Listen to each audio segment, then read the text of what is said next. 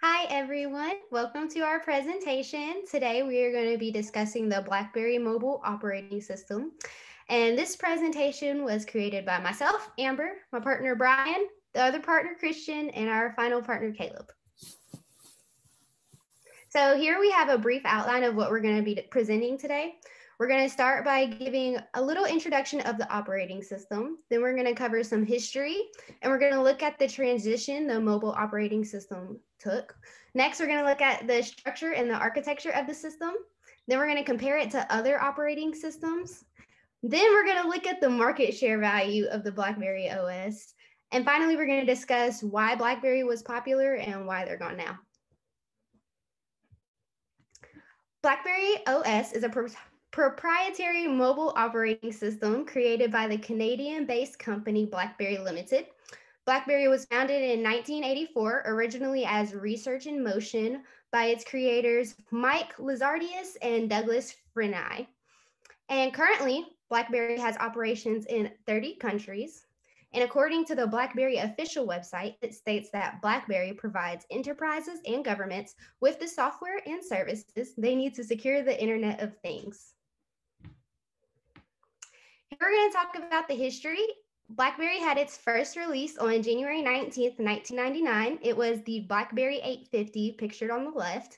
The BlackBerry 850 was a wireless two-way pager. It was pretty revolutionary in its time because it was one of the first pagers capable of connecting to someone's work email so they could reach their contacts. It was also one of the first devices to sport the BlackBerry OS operating system.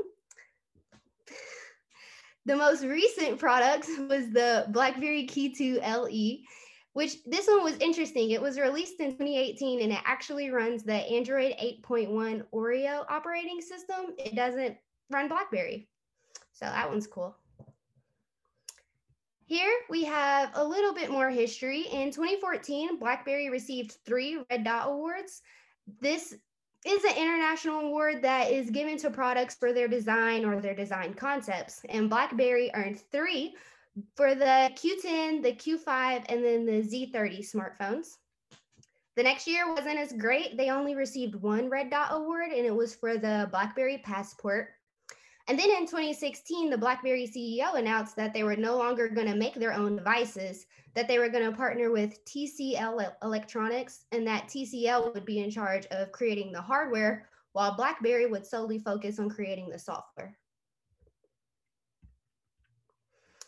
So here is the BlackBerry OS mobile operating system. It said that BlackBerry, we already said it, it debuted on the BlackBerry 850, the pager, but it was also for other simpler devices such as the BlackBerry Curve and the BlackBerry Pearl. It reached, for about 15 years, they updated the system, and the latest version it reached was the version 7.1.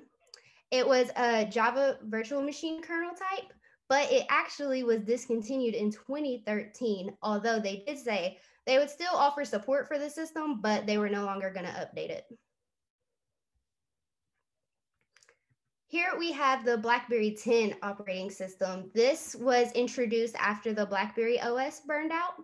BlackBerry 10 is based on QNX, which is a Unix-like operating system that was originally developed by QNX Software Systems until the company was bought out by BlackBerry in April of 2010. The most recent version of this is the 10.3.3, etc. They're still currently updating it, even though this one was last updated in 2018. And this one is more of a modern operating system. It's on phones such as the BlackBerry Passport, Leap, and the Z10, which this one is different from the last OS because this one has a real-time kernel, whereas the last one was the Java virtual machine. Now diving into the structure of the BlackBerry OS. BlackBerry OS is a proprietary mobile OS using Java-based third-party application framework, which implements the J2ME mobile information device profile and the connected limited device configuration.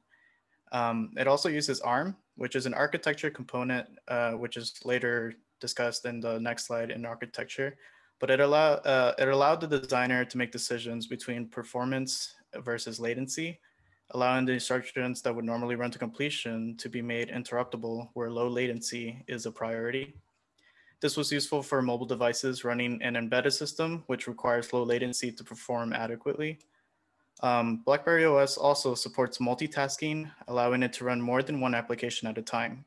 These applications run in the background while carrying out current tasks. However, the more applications that are running, the more memory is used. Another drawback is that its device memory cannot be allocated to supplement allocation memory. Now, diving into the BlackBerry OS architecture, BlackBerry OS is a Java-based kernel. It utilizes ARM architecture and Intel X-Scale processor. ARM is a reduced instruction set computer, a RISC type instruction set architecture, and it uses 16 by 32-bit registers, one processor, status register, and a load store architecture. The Intel X-Scale processor utilizes an open source bootstrap firmware called Red Boot. This was designed for embedded systems. And over here, we can see the ARM version 5 TE instruction set used for this architecture. Now, diving into the memory is divided into three sections. We have application memory, device memory, and memory card. Application memory has 128 megabytes. It is a dedicated memory space for application storage and overhead. The device memory is about 850 megabytes, used for storing files and other media. And the memory card is optional, just used for file storage and other applications. The memory cannot be allocated to supplement application memory. This is an inconvenience as application memory handles all the overhead for running apps. If the device also has a memory card storage, this makes the device memory kind of redundant.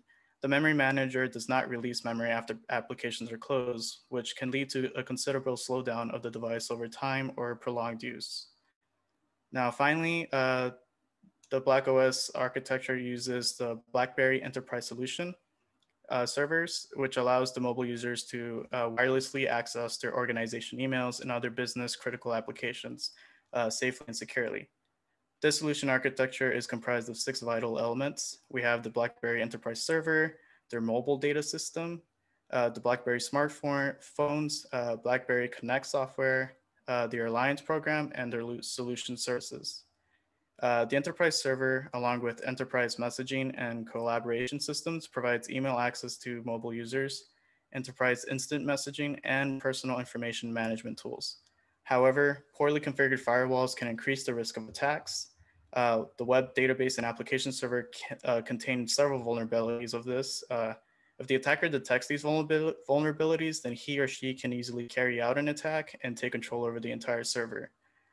Since BlackBerry OS relies on these services to provide access to organization emails and other business critical applications, this kind of vulnerability affects the device and operating system as a whole. Such vulnerabilities could lead to users to download malicious software on their devices and so forth.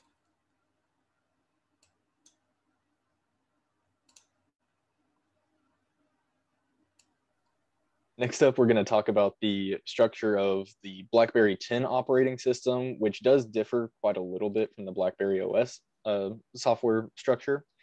BlackBerry 10 structure is set up by QNX, which we've already talked about. It's a Unix-like system structure that embellishes on the microkernel structure.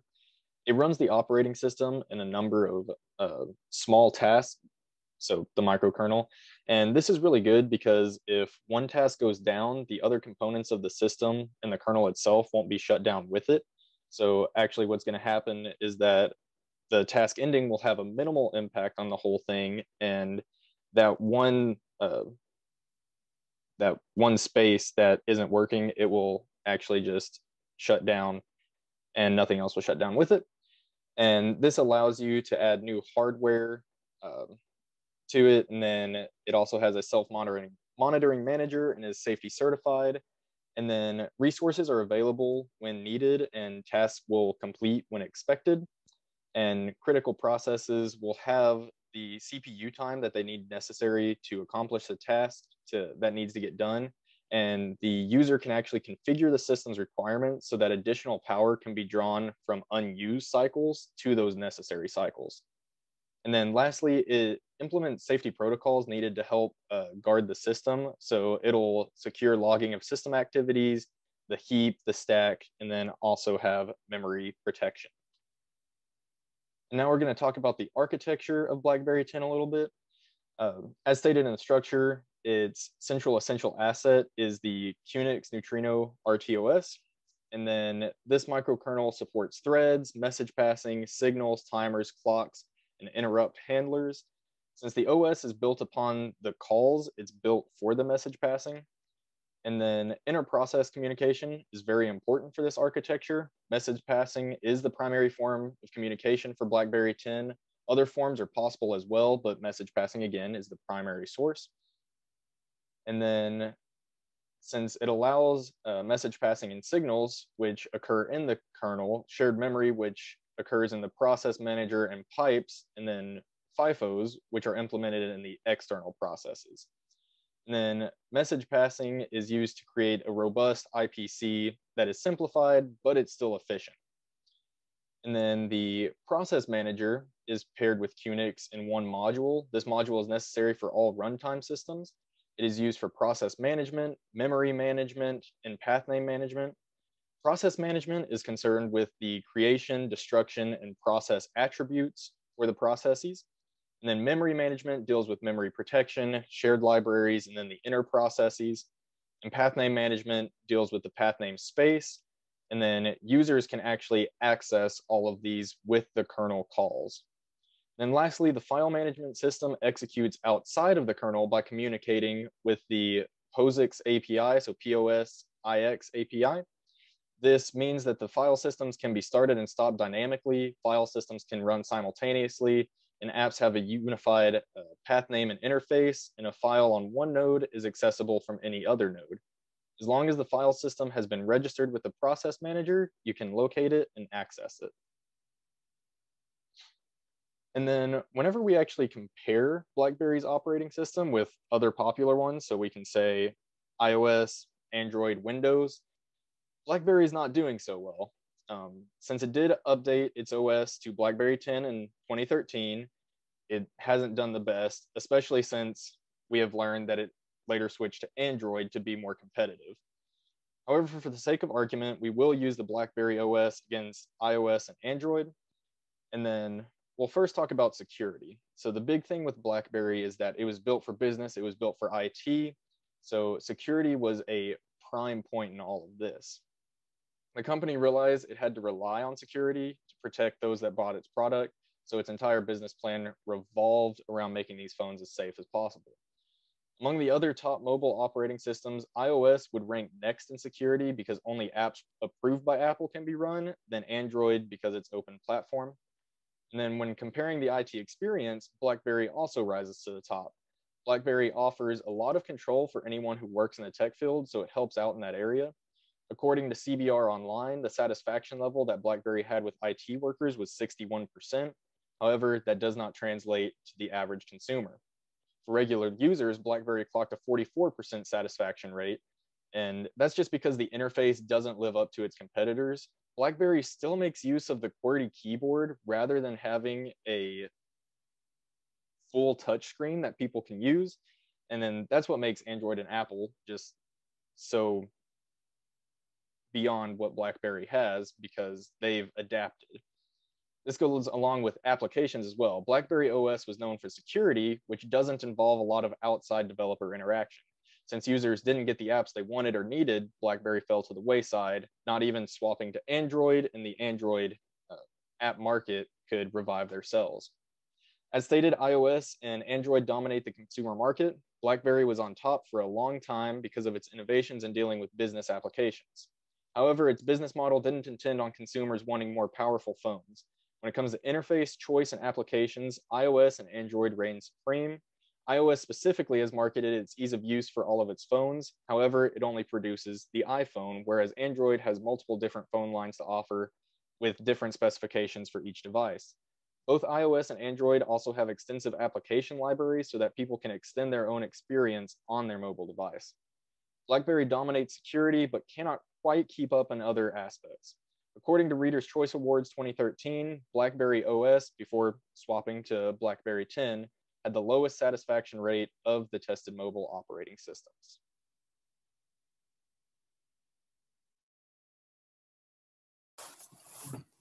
Okay, as you can see, in the early 2000s, BlackBerry was doing too well as in the dark gray area. But as it got to around like 2012, they started dwindling out and not even significant enough to, stand out. They became more of this orange category up here. The next one. So why they were popular? So they became really popular in America because they had really good email and business integration, had several multitasking features. They supported WAP, which is like an early version of HTML. They had a lot of tactical functionality, like the trackball let you use like a mouse and a touch screen, as well as the trackpad. Not a lot of phones had like the keyboard, and so